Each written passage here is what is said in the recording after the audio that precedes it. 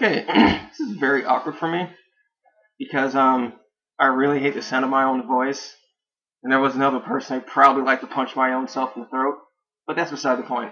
A friend of mine said I should think about giving little helpful hints and tricks for Photoshop and other things. So I thought, why not help someone else out and learn something myself.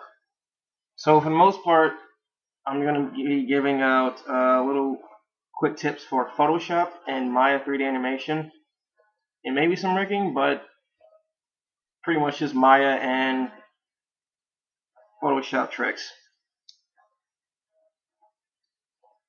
So with that said, let's get started with the first quick tip for Photoshop.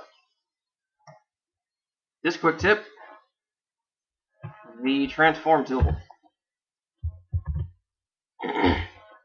If you go to Edit and Free Transform, you'll see the I know this is in the drawer area, but you get the hotkeys right there. I know it's pretty I know this might not be new to a lot of people.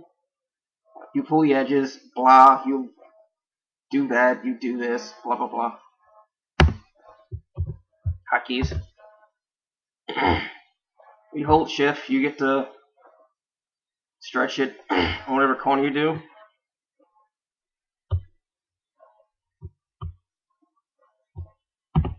That's normal stuff. But for a lot of people, they don't know that the Alt or Option key and Control also have their own functions. So I hold Control, I get this white dot thingy, and when I pull on this edge, it actually just deforms that side of the cube or box, whatever you want to call it.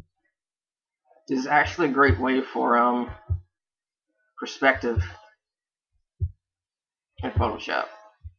Blah blah blah blah blah. Also, Alt or Option, I guess, don't have a Mac. Well, if you pull it, you actually hey, let's move this.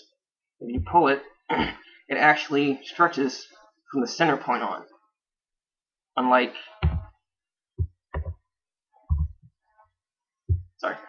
Shift, which just stretches it from whatever side you pull on.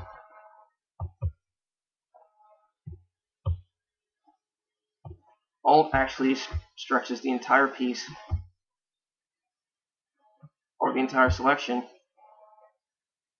exactly from the middle point. So, hope you like.